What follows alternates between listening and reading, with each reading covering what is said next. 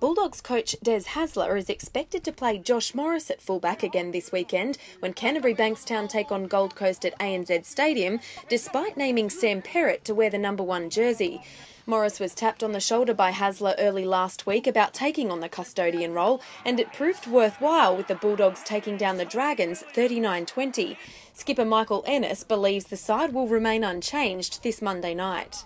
Yeah, I don't think we'll have any changes from Monday night, so fortunately all the boys got through the game well, so that's what you want to do at this time of year, try and keep everyone in their positions and try and build some cohesion there. So I thought Josh Morris was really good actually for us on Monday night. The 5th placed Belmore outfit have now won 10 from their last 13 clashes, and Ennis says that's because they've built a lot of confidence around their attack. Just need to fix up a couple of little areas in our game. Obviously the momentum swing on the back of the penalties and a couple of errors there gave the Dragons plenty of field position, so we need to limit that. Obviously coming into the back end of the year, coming up against a side like the Titans on Monday, they'll they got plenty of points in them too, so you don't want to be giving them too much field position. For the Bulldogs forwards, it will be about proving themselves against an experienced Titans pack that boasts representative stars including Nate Miles, David Taylor, Luke Douglas and lock Greg Bird.